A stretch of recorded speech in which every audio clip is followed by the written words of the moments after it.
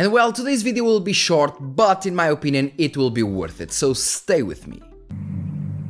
No. It happens that a couple of weeks ago when I was testing the 7800X3D, actually my brother was testing it to make this video that you are seeing right now on the screen of the 5700X3D versus 5800X3D versus 7800X3D. It happens that when he was testing Microsoft Flight Simulator, the 7800X3D was barely getting the FPS numbers that I have with my 7700X with the same exact RAM configuration. And we thought to ourselves, well, that's impossible. I mean, it's a 7800X3D and we are still on a CPU bottleneck scenario on both cases. So we searched and searched and searched. We tried other drivers, he updated the BIOS and so on, and nothing fixed it. But as soon as I went and tested some more games on the 7800X3D, I actually went to BIOS to see if everything was okay, and I found that virtualization was on.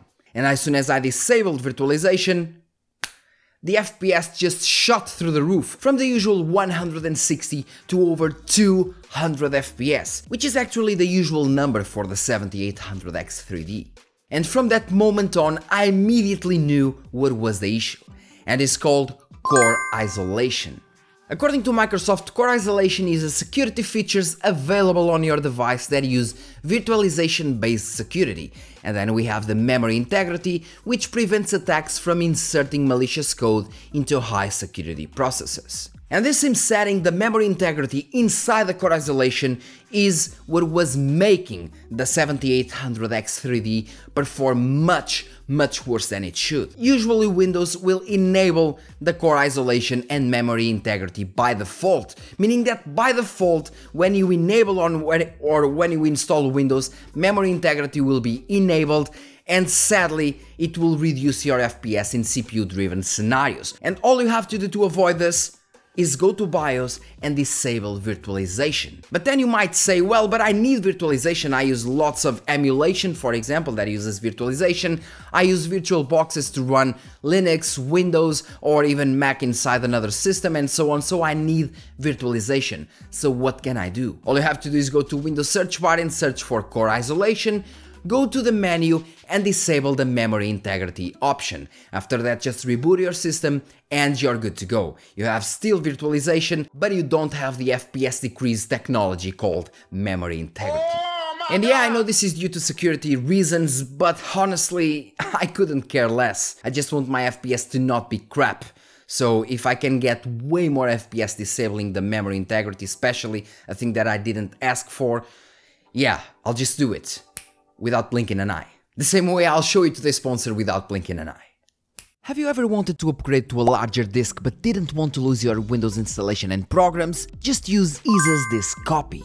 EaseUS Disk Copy allows you to create clones of any partition or disk, making you able to move your operating system and files without the hassle of reinstalling everything from scratch. Oh my! And it even allows you to create bootable disks for your Windows or Linux installations, for example. And this, with a simple interface allowing new users to easily use it with one eye shut.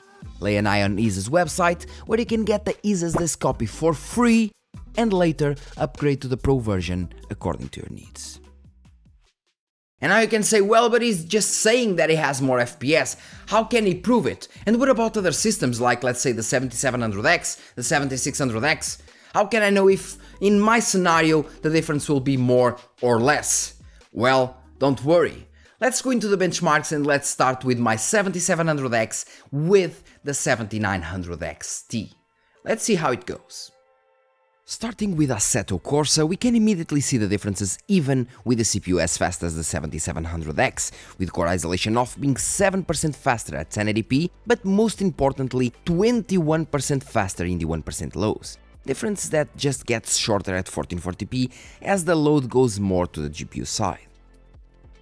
Microsoft Flight Simulator is another title where the difference is just big, being at 1080p or 1440p. At 1080p we see the core isolation off being 13% faster in the averages and 17% faster in the 1% lows. At 1440p things don't change much as we are CPU bottlenecked in both situations, but still, free performance. Banishers Ghosts of New Eden is a way heavier game than most people think, especially in the village parts where the CPUs really suffer. In here, the 7700X difference was minimal when using core isolation on or off, with core isolation off delivering around 2 FPS more overall, but still nothing really relevant in this game. As we move to Dragon's Dogma 2, well, this game is quite broken in terms of CPU performance, and somehow I got even less performance with core isolation off, but since this is a gameplay benchmark, I believe some things might affect the FPS generally, like the time of the day and so on, so take it with a grain of salt. Starfield is another CPU-heavy title, and yet we get our results inside the margin of error, with core isolation on versus off being virtually on par. I thought Starfield would show some more interesting results here, well, but I guess I was wrong. As for Spider-Man, the difference is small, but it is there, mostly at 1080p where core isolation is 5% faster, which is nothing big for sure, but I mean, all the performance that comes for free is very welcomed, at least for me. Enabling ray tracing shifts the load to the GPU a bit more, and the difference gets quite smaller now, with the core isolation off being barely faster. Still, better safe than sorry, I guess, so my advice is to keep it off, yeah.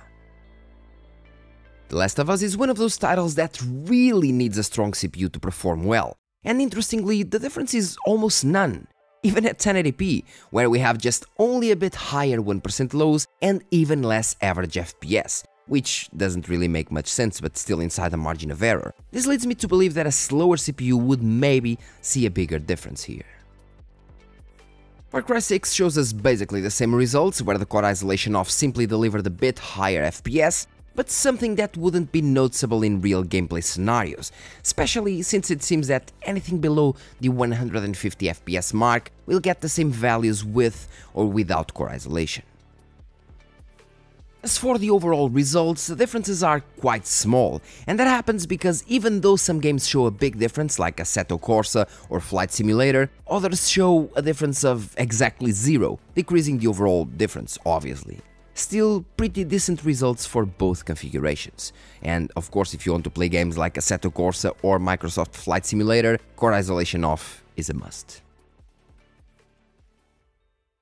And well, as you saw, the difference overall wasn't that much because, of course, in some scenarios we didn't have any difference at all, so the overall difference will be shortened. But still, in terms of games like Assetto Corsa, Microsoft Flight Simulator, the difference is there and will definitely make a difference in gameplay scenarios, especially for people running high refresh rate panels. But once again, I just wanted to go even further.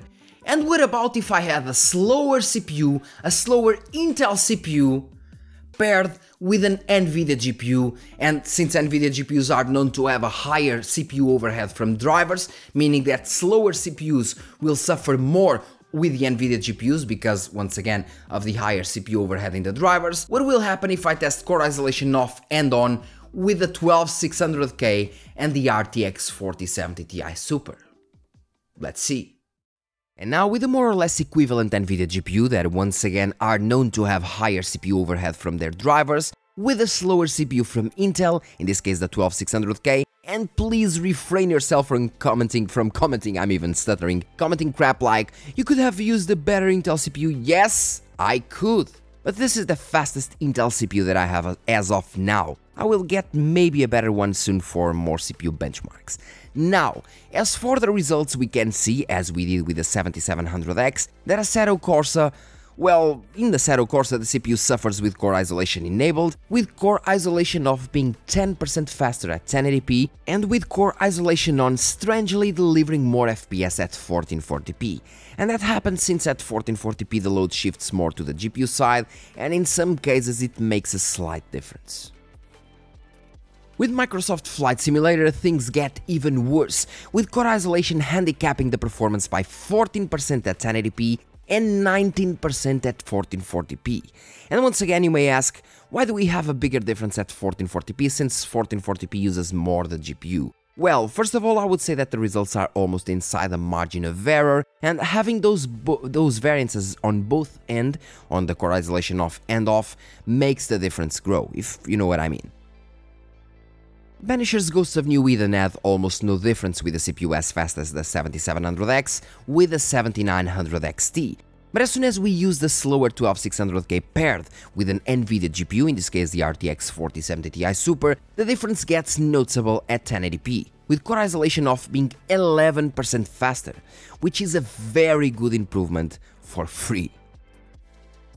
And Dragon's Dogma 2 had some funny results with the 7700X as well, but with this combo we can indeed see some difference performance-wise, with core isolation off being 7% faster at 1080p and 4% faster at 1440p, which once again shows us that the core isolation needs to be turned off, especially if you have a slower CPU. Starfield was a game that made no difference with the 7700X and 7900XT combo, and it seems that even with this one the differences are quite small, with both settings delivering the same average FPS, but with the 1% lows being higher with core isolation off. And the closer the 1% lows are to the average FPS, the smoother the gameplay is. So that's a very nice thing. And Spider-Man is a game that we know that is very CPU dependent, so I was expecting bigger differences, something that didn't happen, as core isolation off was barely faster at 1080p, and that was it, in this case by 6%. And as we enable ray tracing, those differences just disappear, as the results are basically within the margin of error. As for The Last of Us, it is more of the same, as we didn't see any differences with the previous AMD combo, but now we do. Still, it is more or less like Spider-Man, where the biggest difference is really at 1080p, and isn't actually that big, in this case 6% as well. As we move to Far Cry 6, we finally see some relevant differences once again, with the core isolation off being 11% faster at 1080p and 10% faster at 1440p. And while these results might not be that relevant, well, or that might not seem that relevant, they are. We're talking about a 10% performance loss because of a setting that was introduced without most people knowing, but these are just my 2 cents, of course. And finishing with the averages, we can see that the differences are bigger with this combo, as they should, with core isolation off now being 7.4% faster at 1080p and 4.1% faster at 1440p. And remember that some games made no difference, so the average is lower, because if you're playing a game like Assetto Corsa or Microsoft Flight Simulator, you definitely want to keep core isolation off, or simply disable virtualization on BIOS. That's also a thing, because it will disable virtualization, but it will also disable automatically the core isolation. So it's a you thing, I guess. Let's now move to the final thoughts. And well guys, that's all for today's video, I guess. Thank you very much for watching. As for the differences, well, as you saw, it seems that, well, the slower the CPU, the more it will be noticed in some game scenarios. For example, in a stronger CPU with an AMD GPU that has less CPU overhead, like the 7700X, 7900XT combo, games like Banishers and so on didn't make any difference with core isolation off and on. But as soon as you get a slower CPU, especially paired with an NVIDIA GPU that has more CPU overhead, the difference will be even more noticeable, as even on Banishers and in some games where the previous AMD combo had no problems, we could see that, well, core isolation on did in fact decrease the performance of the 12600K, and in some scenarios by a lot. Once again, Assetto Corsa, Flight Simulator was a big difference, Banishers also had a difference at 1080p, and some more games had indeed a difference. So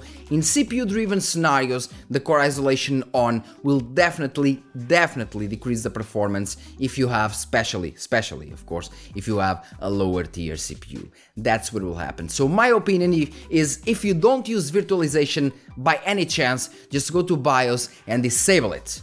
It is the easiest way, and when you are installing Windows, once again, you don't need to care about it, because as soon as virtualization is off on your BIOS, you won't be even able to access the core isolation menu on Windows, meaning that you can't even enable it, and it won't be enabled automatically. So the best way to do it is disabling virtualization on BIOS. As in terms of security, I mean, if someone really wants to hack your system, it will not be the memory integrity option that will save you. So why not have more FPS when you can have more FPS and a smoother gameplay? So yeah, but that's just me, of course. You do you.